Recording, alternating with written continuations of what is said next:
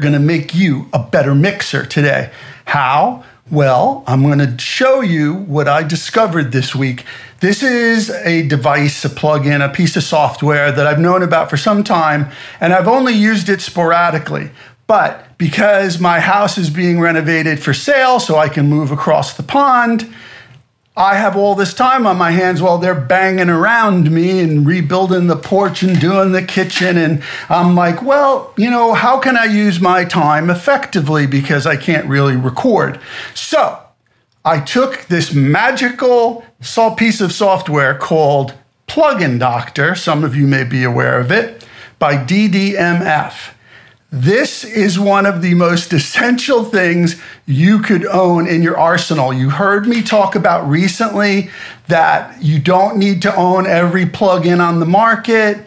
In fact, you're probably wasting your money. A lot of them sound alike. A lot of them sound similar. You can make some sound like other ones. However, a lot of times, stuff that's modeled on hardware has specific tendencies, specific curves, values that come inherent to it.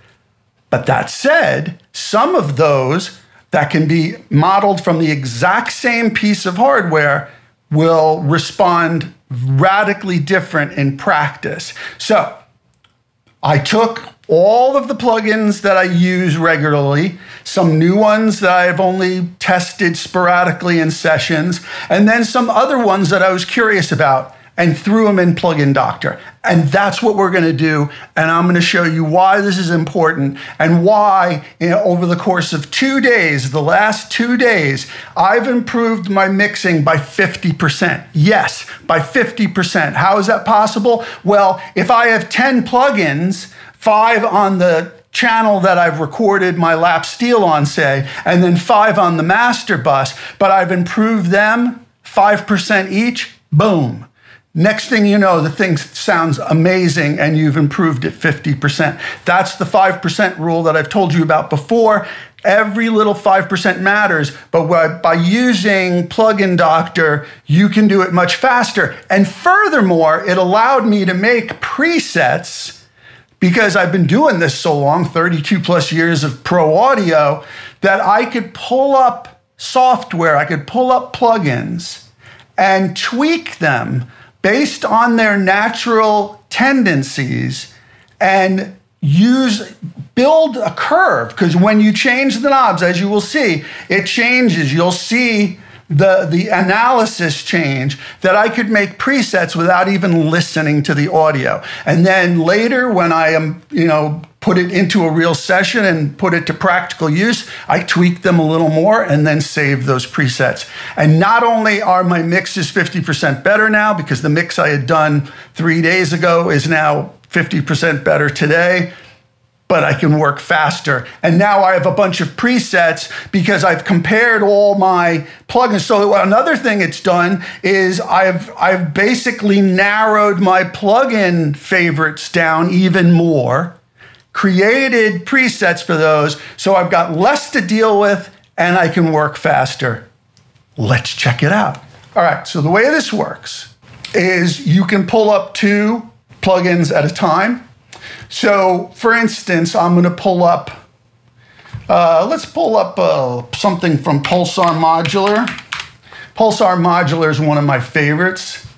Let's pull up the P42 Climax, which is a very popular saturation, a high-end saturation device.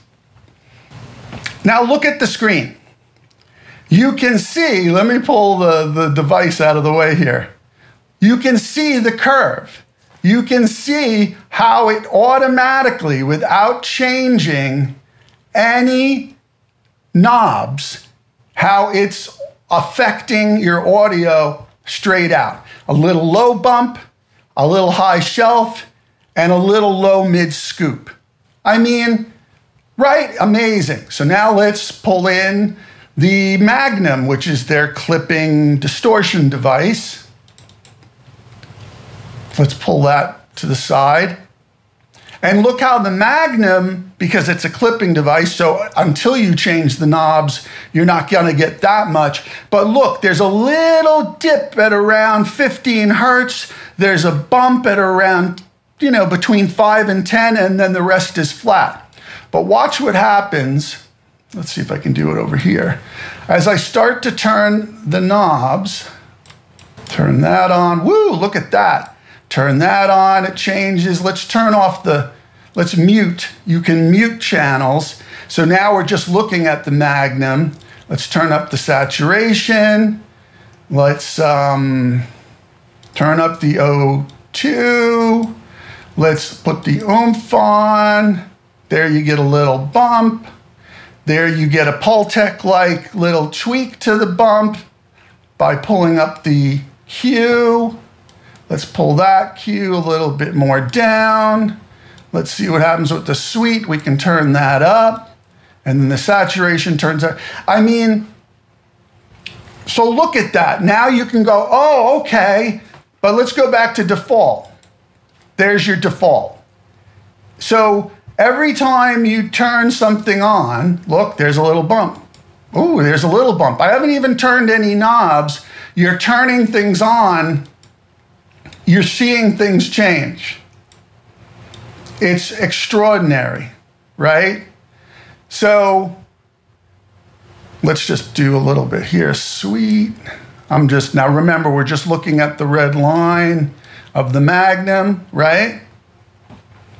Now let me go back to default on the Magnum. Boom. So, and we can do the same with the P42 Climax. So we'll turn that back on. We'll mute the Magnum. That's where it is default. There's your low pass filter, your high pass filter, your low shelf, your Q for your low shelf, your saturation, your high shelf, where your high shelf starts,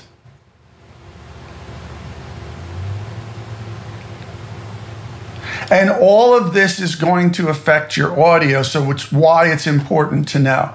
So now, that was just one example. So now we're going to clear this out, and we're going to look at distressor plugins, okay? So the first one we're going to look at is the Arouser, which is the original from from Eli, who made the original distressor. This is their plugin. And you can see it's pretty flat. There's a little roll off below 10 hertz, but it's pretty flat. So we'll put that over to the left. Now we'll load another one. Let's load, what would be a good one here? Soft tube, whatever they call that one. Let's see.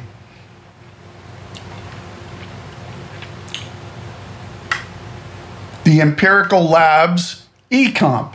So they licensed it from Empirical Labs, but as you can see on the screen, even though the Arouser is Empirical Labs, Eli, the Empirical Labs that's licensed to Softtube is pretty different.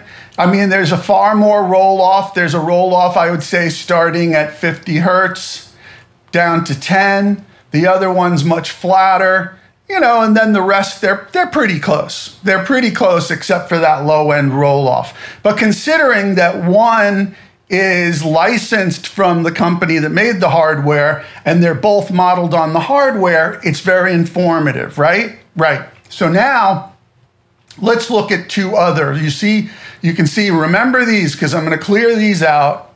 The pink line is the Eli Arouser, and the red line is the Softtube Empirical Labs. All right. So now the XT comp from Kiev, and look at that. That's a distressor as well. And that is flat and then starts rolling off starting, roughly around 2 kilohertz. Pretty interesting. So this shows you how each model of a particular plugin that's modeled on software are not necessarily the same. And why is this important? How is this going to make your mixing better? Very simply, you will understand by looking at what it imparts naturally, simply by opening it up in your session, what it's likely to do to your audio before you even change any knobs. And that's important because what I've discovered, and just talking about these distressors, right? To me, the arouser sounds better on vocals and bass. The Kiev XT comp sounds better on drums. And it makes sense when you see how it affects the audio naturally coming in. I rarely grab the Empirical Labs one from Softtube, but hey, there's nothing wrong with that one either. But I would definitely not put that on drums or bass before using the Kiev X comp. Now, let's see if we just start changing. You're not going to see what's going on while I'm doing this, but we're going to just change some knobs here. Now look, I changed some knobs and look where the curve is. So knowing where you start, now I'll go back to default, boom, it changes things. So if you know where to start, you can be a better mixer and you can create better presets without even listening to the audio. It'll make you go faster. It'll make you understand what you already own and how it works before you even turn a knob. It's very, very important. It's very, very useful. DDMF Plugin Doctor. I mean, it's incredible. And for one last little thing, let me clear this out. And then I'm going to pull in, let's see. I'm going to pull in 2 Varamuse, okay?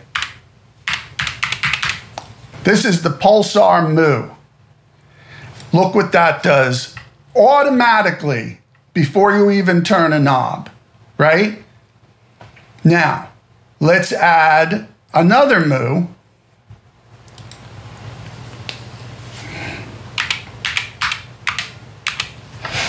This one's a new one from Wavegrove called Varus.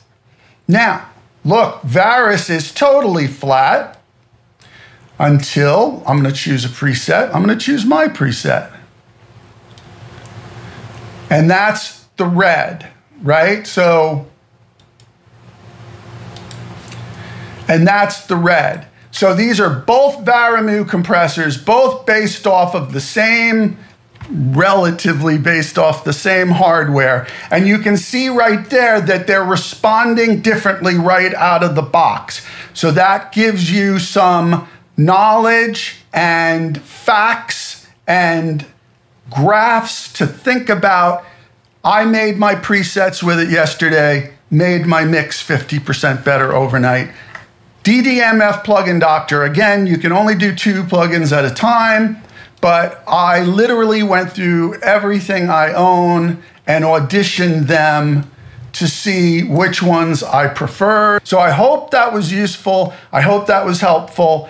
Grab yourself some Plugin Doctor. I'm sure they have, you know, a trial period or something for it. It's not usually very expensive though, because it's just an analysis tool, but it's an awesome analysis tool and it'll make you a better mixer. Your mixes will get better, I guarantee you. DDMF Plugin Doctor. Let me know if you have any questions.